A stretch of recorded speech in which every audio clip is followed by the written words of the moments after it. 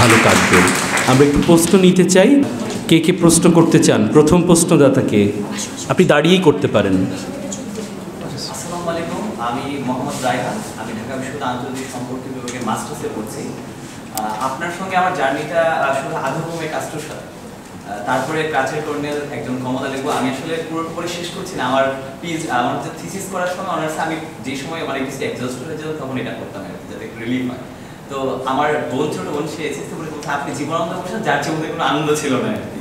তো এরকম। তো আমার প্রশ্নটা হলো যে আপনার যে তিনজন মানুষ, আমি জানি না আপনার কোনো আপনি বলেছেন যে রাজনীতিক কোনো মতাদর্শ নেই, আমরা কোনো না কোনোভাবে দেখি যে কর্নেল তাহের, কাস্ট্রো, তারপর জীবনে কিছুটা বাম ঘটনার ছিল। তো আমার এক বন্ধু বলছে যে তুমি যে why not Gaddafi, why not Gandhi. তো আমি জানি না যে আপনার আরো পছন্দের ব্যক্তি আছে কিনা, তারা কিনা এই মতাদর্শের সাথে সংযুক্ত কিনা, বা এটা কোনোভাবে আপনার মানসিক বা সাইকোলজিক্যাল ওরিয়েন্টেশন বা আপনার বাবা পরিবারগত বা জেনেটিক ভাবে কোনোভাবে এটা সংযুক্ত। আমি তো শুরুতে একটু বললাম যে আমি একদম কোনো আমার রাজনীতি নেই, সেটা তো পৃথিবীর কোনো মানুষই রাজনীতিবিহীন মানুষ নাই। রাজনীতি ছাড়া ভাত রান্না হয় না। তো অবশ্যই রাজনৈতিক একটা অবস্থান তো আছেই। তো আমি হ্যাঁ একটা সময় যেটা বললাম যে আমাদের এই পুরো রাজনীতিটাই দুটো ভাগে বিভক্ত ছিল, একদিকে সমাজতান্ত্রিক আদর্শ আর একদিকে বাজার অর্থনীতির আদর্শ। আমি বাম আদর্শ দিয়ে তাড়িত ছিলাম সেই সময়, এখন মানে ছিলাম এই জন্য বলছি যে এখন একটু নতুনভাবে ভাবি আমি সেই জন্যে। তো নিশ্চয়ই এই যে ক্যাস্ট্রো এবং তাহেরকে আমি গ্রহণ করেছি, সেটার পিছনে ওই রাজনৈতিক আদর্শের একটা সরাসরি যোগাযোগ আছে।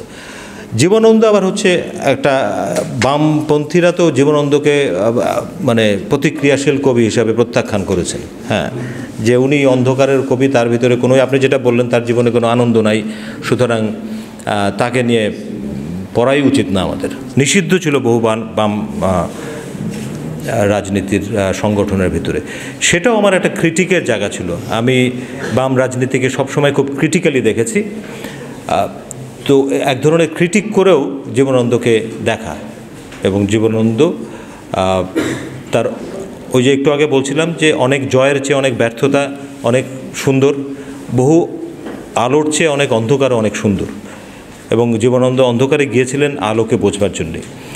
তো এটা ঠিক পারিবারিক বিষয় না, এটা আমার নিজের বেড়ে ওঠা, এবং আমি বলবো যে রাজনৈতিক জায়গা থেকে সেটার একটা সংশ্লিষ্টতা ছিল।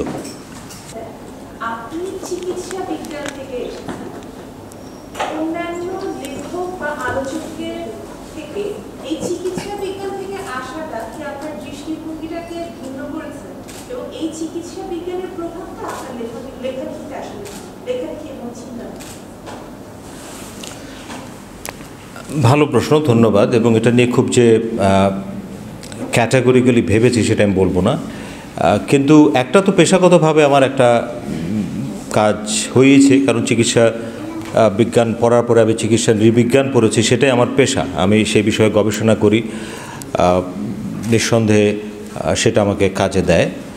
মেডিকেল সায়েন্স পড়াটা আমাকে হেল্প করেছে।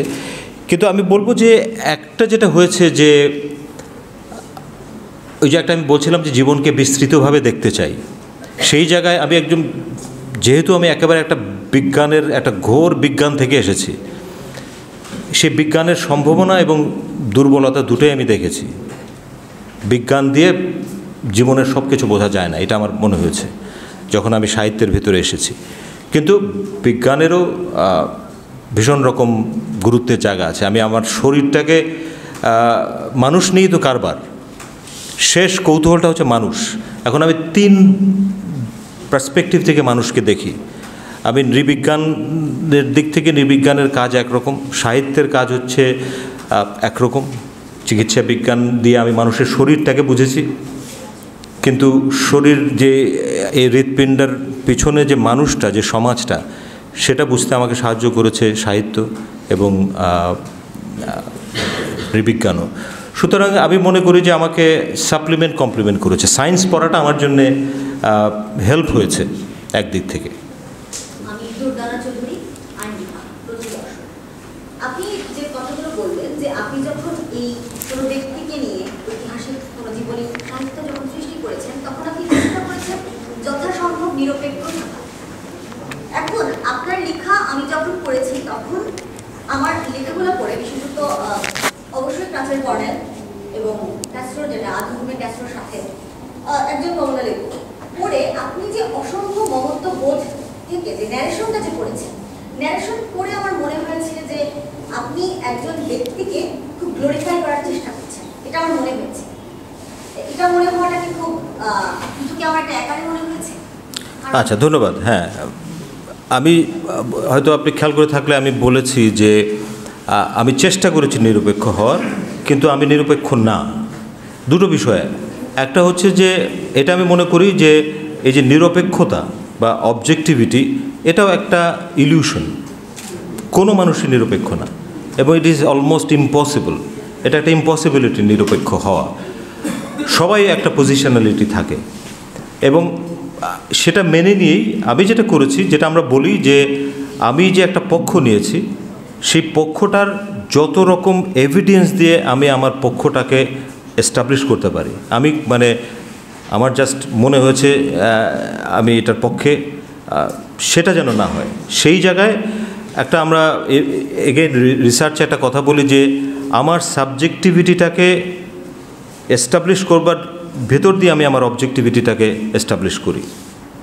আমি যে সাবজেক্টিভ সেটা আমি কত পদ্ধতিতে দেখাতে পারি। এবং এই যে মমত্ববোধের কথা বলে না, নিঃসন্দেহে আমার যদি জীবনানন্দের ব্যাপারে মমতা না থাকতো, আমি এত দীর্ঘদিন ধরে তাকে তো করতে পারতাম না। মমতা আছে, কিন্তু আমি যেই সাবজেক্টিভিটিটা দেখাচ্ছি সেটা যেন বায়বীয় মনে না হয়, সেই চেষ্টাটাকে আমি বলছি যে নিরপেক্ষ থাকা। অনেকে থাকেন না, এখন একটা বিশেষ আমি দল করি, সুতরাং আমি এই দল হচ্ছে পৃথিবীর শ্রেষ্ঠ দল, এর কোনো সমস্যা নাই, সেটা বলার চেষ্টা করেন। তারপরেও আমি আপনার সাথে একমত যে আমি যে সম্পূর্ণ সফল হতে পেরেছি, সেখানেও সেটা আমি মনে করি না। সেখানেও হয়তো সীমাবদ্ধতা আছে, আমি কিছু কিছু বেশি বায়াসড হয়েছি। কিন্তু বায়াস একটা কন্ডিশন অফ লাইফ, আমরা প্রত্যেকে বায়াস।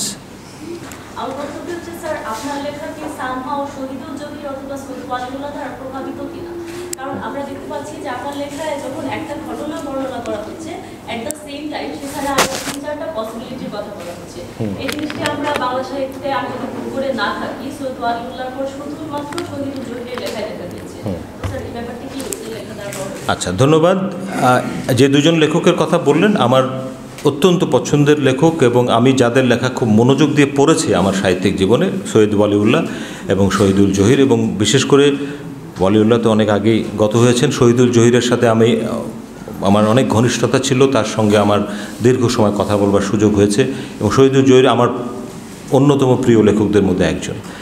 সচেতনভাবে আমি আসলে কাউকে কখনো ঠিক অনুসরণ করিনি।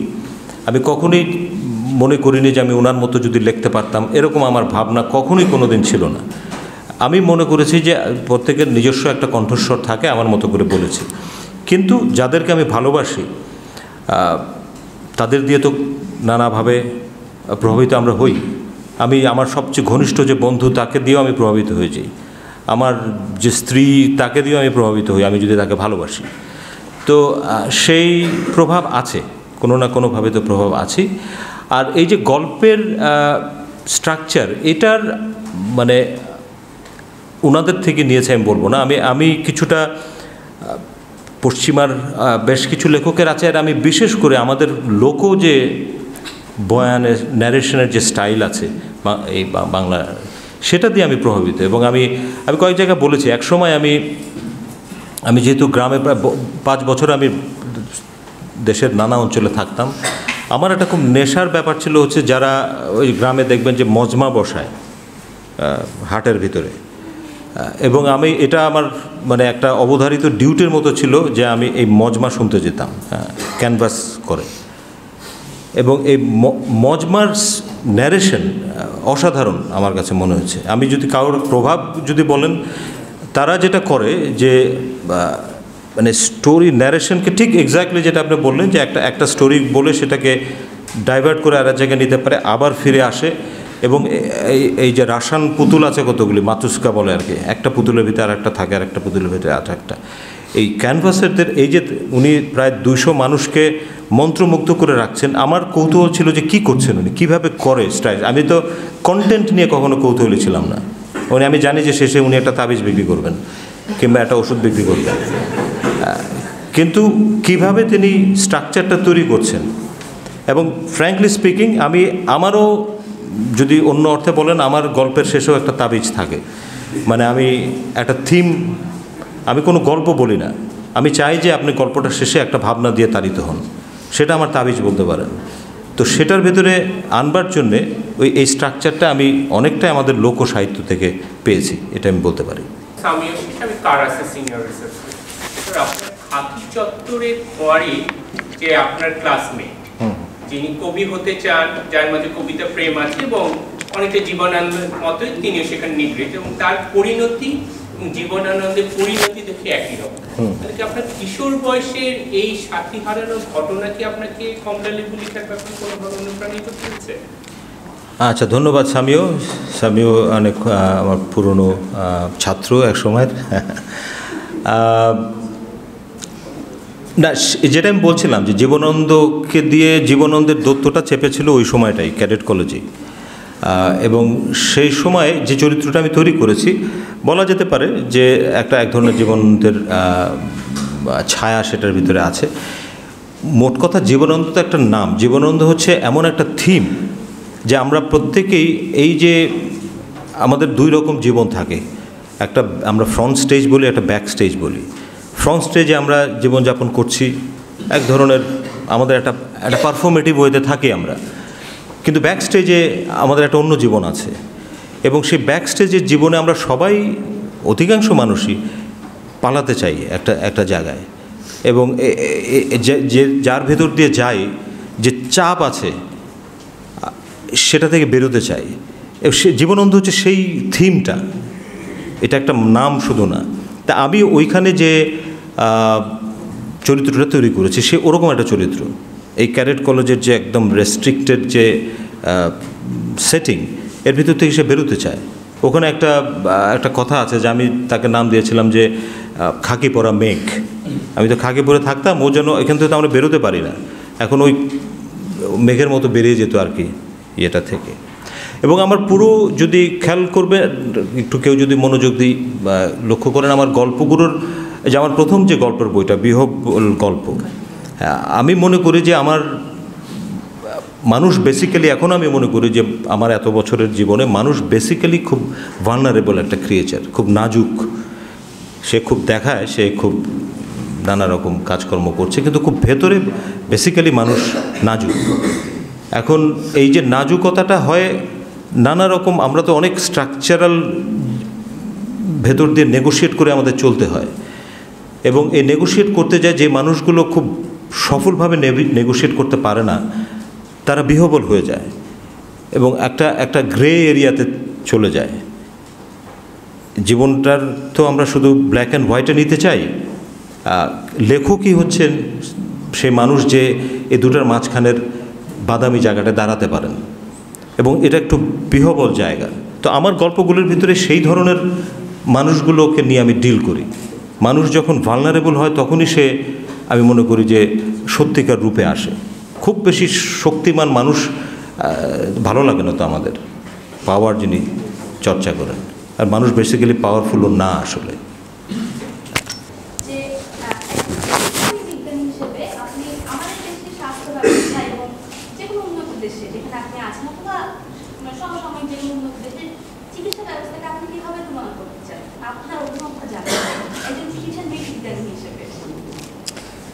আচ্ছা, এটা তো একদম ভিন্ন একটা সেশন দাবি করে, কিন্তু আপনি একজন মেডিকেল ছাত্র হিসেবে এখানে এসেছেন শুনতে, সেজন্য আপনাকে অভিনন্দন জানাই। সাহিত্যের ব্যাপারে যে আপনার আগ্রহ আছে, আমাদের ডাক্তাররা খুব বেশি সাহিত্যে আগ্রহ থাকে না, কিন্তু আমি মনে করি যে একজন ডাক্তারকে সত্যি সত্যি এমপ্যাথেটিক হতে হয়, এবং একটা লিটারি এক্সপোজার থাকলে ভালো ডাক্তার, সে ভালো ডাক্তার হতে পারবে। আমি তো ক্লিনিক্যালি প্র্যাকটিস করি নাই, আমি ওই তুলনাটায় যাব না। মানে নিঃসন্দেহে আমাদের তো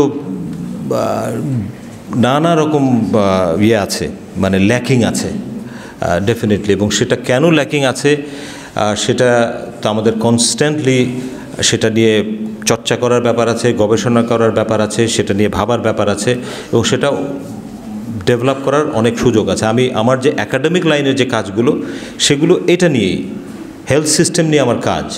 সেখানে আমি একাডেমিক্যালি বিস্তর আমার গবেষণা আছে যে কোথায় কোথায় আমাদের হেলথ সিস্টেমের সমস্যা। কিন্তু যেটা আমি বলতে চাই যে আমাদের একটু সতর্ক হওয়া উচিত যখন আমরা খুবই উন্নত দেশ এবং আমাদের দেশ, এই যে একটা ব্ল্যাক অ্যান্ড হোয়াইট তুলনা করতে থাকি, এটা আমাদের একটা ইনস্টিংক্টিভ একটা প্রবণতা, কিন্তু এটা আরেকটু ক্রিটিক্যালি আমাদের ভাবার ব্যাপার আছে। এখন আমি যে দেশে থাকি, ধরেন ব্রিটেনে থাকি, ব্রিটেনের ইনস্টিটিউশনগুলো অনেক ডেভেলপড, এখানে একটা সিস্টেমের ভিতরে আছে। এখন এই সিস্টেমটা তো একদিনে হয়নি, এবং সেটা হয়েছে কি করে, এটার ইতিহাসটা, হিস্টোরিক্যাল সেন্সিটিভিটিটা খুব প্রয়োজন। 300 বছর ধরে সারা পৃথিবীর রিসোর্স তারা নিয়ে এই ইনস্টিটিউশনগুলি তৈরি করেছে।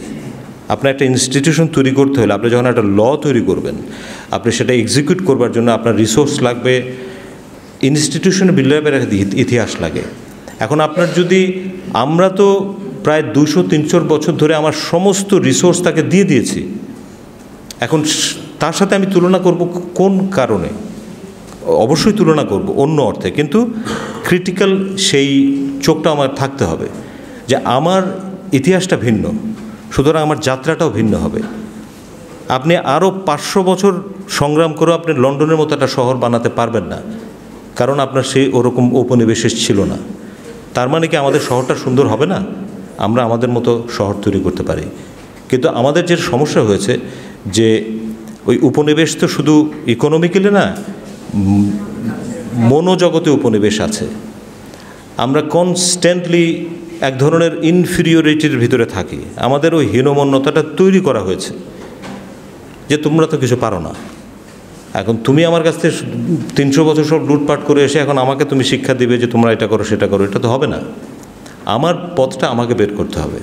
এবং আমরা নলেজ শুধুমাত্র কনজিউম করি, জেনারেট করি না। নলেজ তারা জেনারেট করে, আমরা সেটা ভক্ষণ করি। এখন তারা তো তাদের মতো করে নলেজ জেনারেট করে। আমি আফ্রিকায় কাজ করি, আফ্রিকায় একটা প্রবাদ আছে যে তুমি যদি বনের ভিতরে যে মানে বনের গল্পটা সিংহকে বলতে বলো, সিংহ সেই গল্পই বলবে যে কি করে হরিণ খাওয়া যায়। এখন যতদিন পর্যন্ত হরিণ তার গল্পটা না বলতে পারবে ততদিন সিংহের গল্প আমাকে শুনতে হবে, এবং সিংহের সমস্ত গল্প হবে কি করে হরিণ এবং অন্যদের খাওয়া যায়। আমরা তো হরিণ হিস্টোরিক্যালি, এবং আমরা আমাদের গল্প তো বলতে পারি নাই। বাট হ্যাভিং সেইড দ্যাট, তার মানে আমাদের যে ক্যাওয়াস আছে, আমাদের যে দুর্নীতি আছে, আমাদের যে দারিদ্র আছে, সেটাকে আমি ডিফেন্ড করছি না। এটা আমাদের সলিউশনটা আমাদের বের করতে হবে, আমাদের উপায় আছে, কিন্তু ওই পশ্চিমের দিকে তাকিয়ে না সবসময়। আমি আর একটা কথা বলি দুষ্টামি করে, যে আমরা আমাদের চোখ সবসময় পশ্চিমের দিকে, সাহিত্য যখন বলি তখন পশ্চিমবঙ্গের দিকে তাকিয়ে থাকি। আমরা যখন মানে একটা বিশেষ ধরনের ইসলামের কথা চিন্তা করি, সেটা পশ্চিমের ইসলাম। ইসলাম আরও বিভিন্ন দিকে আছে। আমরা যখন আধুনিকতার কথা ভাবি, আমরা ইউরোপের দিকে তাকিয়ে থাকি। দিক আমাদের একটা, পশ্চিম, মঞ্জিলে মকসুদ ওই দিকে, কিন্তু আরও অনেক দিক আছে, আরও অনেক দিক আছে। সেই চোখটা আমাদের তৈরি হয় নাই, এটা খুব দরকার। আমি এই জন্য আপনার এই কথা প্রসঙ্গে একটু অন্য কথা বললাম, কিন্তু এটা আমার অনুরোধ থাকবে। আচ্ছা, আর বোধহয় 2টা প্রশ্ন আমরা নিতে পারি, সময় স্বল্পতা আছে। আচ্ছা, আমি একটু বলি যে আপনারা খুব সংক্ষেপে 2-3টা প্রশ্নটা বলেন। মানে একদা আপনি মানে বাংলাদেশ সম্পর্কে আন্তরিক, কিন্তু এখন সেটা নতুন করে ভাবছে, এই ভাবনাটা স্যার কেন তৈরি হলো? আচ্ছা, এইটা আরেকটা স্যার আপনি বলছিলেন যে আপনি গ্রামের বড় হয়েছেন, এবং আপনি যখন স্কুলে পড়েন তখনও পর্যন্ত জীবনানন্দ দাশের কবিতা আপনাদের পাঠ্যতে ছিল না, এবং পরবর্তীতে যুক্ত হয়েছে। এবং আমরা দেখি যে জীবনানন্দ দাশের কবিতার উপমাগুলো এতই গভীর যে সেগুলো গ্রামে বড় না হলে বা খুব কাছ থেকে না দেখলে বোঝা যায় না। যেমন বেতের ফলের মতো ম্লান তার চোখ, এই যে বিষয়গুলো শহুরের জীবনে আসার পর বা নগরায়নের ফলে কি জীবনানন্দ দাশ আবারও হারিয়ে যেতে পারে? একজন কমলা লেবু স্যার, এই বইটার নাম একজন কমলা লেবু দেওয়ার পেছনে স্যার কারণটা কি ছিল?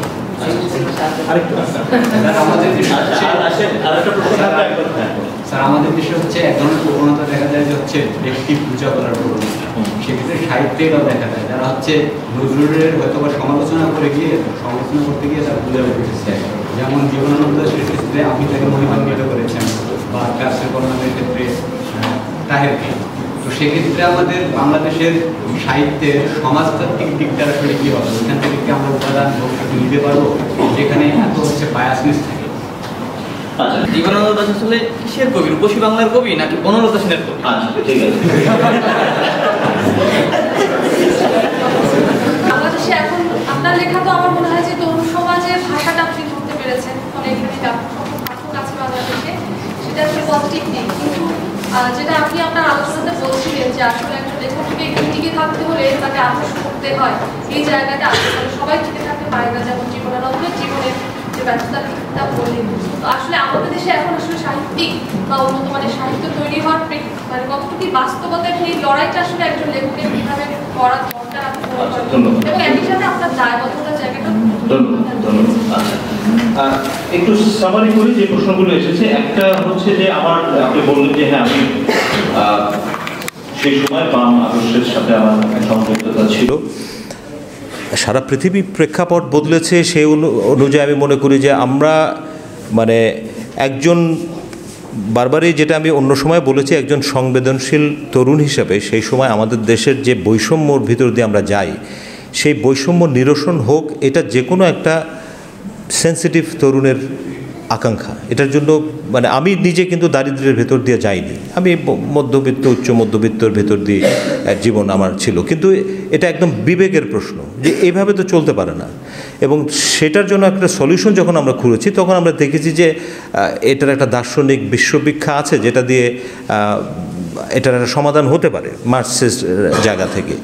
সেই জায়গা থেকে আমরা সেটা দিয়ে আকৃষ্ট হয়েছে। কিন্তু এটাও দেখেছি যে এই বাম ধারাটাকে অত্যন্ত যান্ত্রিকভাবে বোঝা হয়েছে এখানে, যেটা মানে মার্কস নিজেও জাননি। মার্কস একসময় বলেছিলেন যে আমি যাই হই আমি মার্ক্সবাদী না, এই ধরনের যান্ত্রিকতার কারণে আমরা এখানে এমনও, ওই যে বললাম যে জীবনানন্দকে পড়তে দেওয়া হয়নি, আমি এমনও বামপন্থী দলের জানি তারা বলেছে যে এইসব জেমসের গান শোনা হচ্ছে অপসংস্কৃতি। হ্যাঁ, তো এবং সমাজ তো পাল্টেছে। আমি জীবনকে আমি মনে করি বাম শব্দটাকে এটা ডিকনস্ট্রাক্ট করার ব্যাপার আছে, নতুন করে বোঝার ব্যাপার আছে। আমি এখন আরও বেশি যেটাতে আগ্রহী সেটা হচ্ছে, এটা বলছিলাম যে আমার এই মাটির স্থানিক ইতিহাস আমার অনেক বেশি জরুরি, অনেক গভীরভাবে বোঝার ব্যাপার আছে, এবং সমাধানটা আমাদের কাছে আছে। এবং সেটার থেকে আমি পৃথিবীর যত বড় বড় ভাবনাগুলো আছে সেই ভাবনা দিয়ে আমি উপকৃত হতে পারি। সেখানে মার্কসিস্ট আইডিয়াও একটা, কিন্তু এরপরে আরও অনেক রকম আইডিয়া এসেছে সেটার সাথে মিলিয়ে, এবং আমরা আমাদের মাটিকে এখনও কিন্তু চিনিনি, বহু কাজ বাকি রয়েছে। তো সেই জায়গার থেকে আমি এই যে বদলের কথা বললেন, আমি এটাকে রিভাইজ চিন্তা করছি। জীবনানন্দের কথা ব্রডলি না, আমি গ্রামে বড় হইনি, সেই জন্যই তো বললাম যে আমি শহরে বড় হয়েছি, কিন্তু আমি গ্রামের থেকে আমি নতুন করে ফিল করেছি। অফকোর্স জীবনানন্দের রূপসী বাংলার যে বইটা, উনি কিন্তু প্রথমে এটার একটা ভিন্ন নাম দিয়েছিলেন। সেই বইটার নাম ছিল বাংলার ত্রস্ত নীলিমা। হ্যাঁ, মানে উনি বলতে যাচ্ছেন যে নীলিমা যেটা প্রকৃতি, ভীত সন্ত্রস্ত হয়ে আছে। হ্যাঁ, because of this modernist intervention. হ্যাঁ, তো সেটা শুরু হয়েছে অনেক আগে থেকেই। আপনি যেটা বললেন যে মানে একজন বলেছিলেন, আমার বইয়ের ভিতরে এটা আছে, যে কোনোদিন যদি মানে কাল্পনিকভাবে অ্যাটম বোমায় যদি পুরো পৃথিবী ধ্বংস হয়ে যাবে, বাংলা বলে কোনো অঞ্চল না থাকে, কিন্তু কোনোভাবে যদি রূপসী বাংলাটা বেঁচে থাকে, তাহলে আমরা রিকনস্ট্রাক্ট করতে পারবো শুধুমাত্র এই বইটা থেকে বাংলা অঞ্চলটাকে। তো উনি রূপসী বাংলার কবি না বনলতার কবি, সেটা তো আমাদের বনলতার সাথে আবার একটু যেহেতু প্রেম নারী এগুলোর একটু সম্পর্ক আছে, সেটা একটা পপুলার কালচারে তো অনেক বেশি আছে। মানে আমি ওই নাটকে এটা সংলাপ দিয়েছি যে জীবনানন্দের চেয়েও বনলতা সেন অনেক বেশি জনপ্রিয়। এখন তুমিও তো বেশ আছো, ভালোই আছো, কবিতায় পড়া সেই বনলতা সেন। তারপরে বহু সিনেমার গান আছে, পাখির নীরের মতো দুটি চোখ তোমার, তো উনি এখন পপুলার কালচারের অংশ হয়ে গেছে। সুতরাং জীবনানন্দকেও মানুষ চেনে না, বনলতা সেনকে চেনে। আর আমি শেষ আপনার কথাটায় আসি, মানে নিশ্চয়ই ক্রিয়েটিভিটি এবং ক্রিয়েটিভ চর্চা সবসময় পৃথিবীর সব কালেই এটা একটা চ্যালেঞ্জের ব্যাপার ছিল। এই সময়েও অনেক বেশি চ্যালেঞ্জিং, জীবনানন্দের সময় অনেক বেশি চ্যালেঞ্জিং ছিল। তারই পরিণতিটা হয়েছে, তো সেটা আর একটা পার্টিকুলার কনটেক্সটে যেহেতু উনি থেকেছেন সেটা আরও জটিল হয়েছে। কিন্তু এই সময় থেকেও আমি মনে করি যে সেই জেনুইনিটি রক্ষা করে শিল্প চর্চা করা সম্ভব। আমার মানে আমি লিখতে আসবো কেন সেটার আগে আমাকে তো ভেবে নিতে হবে। আমি কি শুধুমাত্র মানে এখন যেটা হয় যে মানে সেলিব্রিটি হওয়ার জন্য হব, তারপরে একটা লেখা দিলাম, সেই লেখাটা আমার কি কয়টা লাইক পড়লো সেই আগ্রহ থেকে আমি লেখক হতে চাই কি না, তারপরে এখন মানে বিকৃত হয়ে যাওয়ার বা বিক্রি হয়ে যাওয়ার সম্ভাবনা অনেক বেশি জীবনানন্দের সময়ের চেয়ে। সেটার ভিতরে নিজেকে বাঁচিয়ে রেখে আমি একটা কথা বলি, এক সময় ঋত্বিক ঘটকের কথাটা বলেছিলেন যে আপনারা যারা বিড়ালকে যদি খুব কাছাকাছি দেখে থাকেন, বিড়ালে যখন বাচ্চা হয়, বিড়াল ওই বাচ্চাটাকে সবসময় মানে কোনো বিপদ দেখলে বাচ্চাটাকে কামড় দিয়ে আর এক জায়গায় নিয়ে রাখে, খাটের নিচে রাখে, তারপর যদি দেখে যে ওখানে লোকজন বেশি আসা যাওয়া করছে তখন ওখান থেকে নিয়ে আর এক বারান্দায় রাখে। তো এইসব সময়ের মানে আমরা যে সময়ের ভিতর দিয়ে যাচ্ছি সেখানে শিল্প সত্তাটাকে অনেকটা বিড়ালের বাচ্চার মতো, যেখানে বিপদ দেখা যাবে সেখান থেকে যদি রক্ষা করা যায় তাহলে ওই বিড়ালের বাচ্চাটা বাঁচবে। আমার নিজের জার্নির কথা যদি বলি, আমি মানে একেবারে এমন বিষয় দিয়ে সাহিত্য চর্চা শুরু করেছি সেটার কোনো পাঠকই তখন ছিল না। আমি মানে মার্কসিক্স এস্থেটিক্সের একেবারে জটিল একটা বিষয় নিয়ে লেখা শুরু করেছি, এটা কেউ পড়বে কিনা এটা আমার কোনো আকাঙ্ক্ষাও ছিল না। আমি লিটল ম্যাগাজিন দিয়ে লেখা শুরু করেছি। আমি জেনুইনলি ওই যে জেনুইনিটির কথা বলছি, সেটা যদি থাকে এবং আমি যদি অনেক লোভকে সম্বরণ করতে পারি। আমি দেখেছি যে আমার মানে এটা আবারও একটু ঢোল পেটাচ্ছি, আমার কোনো বইয়ের কোনো দিন মোড়ক উন্মোচন আমি করি নাই। আমার বইয়ের কোথাও কোনো প্রকাশনা উৎসব হয় না, একটা বইয়ের আমি 30টার বই উপরে লিখেছি। আমার বইয়ের কোথাও কোনো ভূমিকা লেখা হয়নি। আমার এই বইগুলোর এই একজন কমলালেবু এবং ক্র্যাচের কর্নারে যে সমালোচনা হয়েছে প্রত্যেকটা নেগেটিভ সমালোচনা, কিন্তু তাতে আমি দেখেছি যে পাঠক যারা তারা কোনো না কোনোভাবে সংযুক্ত হয়েছেন। এবং আমি একটা কথা বলি যে আমি সাইলেন্ট রিডার একটা আছে, নীরব পাঠক, তারা হইচই করেন না, তারা বিরাট আন্দোলন তৈরি করেন না ফেসবুকে, কিন্তু নীরবে জড়ো হন। আমার নিজের জীবন থেকে যদি আমি বলি, আমার এক ধরনের নিজস্ব যাত্রা আমি আমার মতো করে গেছি। আমি দেখেছি যে নীরবে অনেক পাঠক পাঠিকা আমি পেয়েছি যারা জড়ো হয়েছেন আমার লেখার চারপাশে, এবং সেটা অসম্ভব আমি মনে করি না যদি আমার সেই প্রণোদনাগুলো। এইটুক বলে শেষ করি আজকে। ধন্যবাদ সবাইকে।